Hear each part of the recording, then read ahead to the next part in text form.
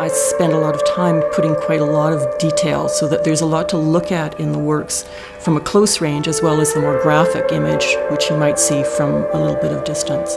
And I really value that kind of allowing the viewer to move in and out of the work at different ranges.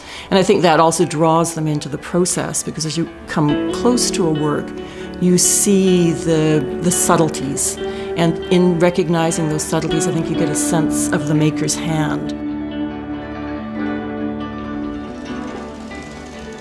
When you're handling materials, when you're physically manipulating something, there's nothing between me and what I'm doing. There's not a paintbrush, there's not a press. You're very intimately involved with what you're doing.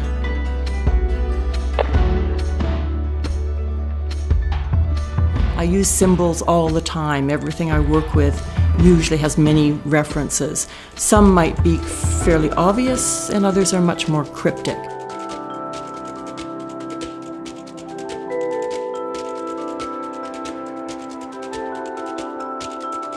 I was really interested in places where people still did things by hand, and they had a kind of aesthetic that I was much more interested in.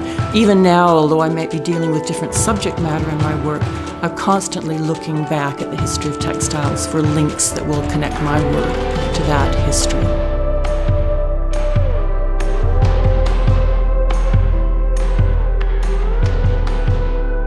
I think hand processes will continue, and maybe even because we're moving into such a digital age where we're so removed from everything we work with. We really have no idea how it's made or how it functions. Most people don't know how the computer functions, don't know how most of the things that they live with, how they actually work.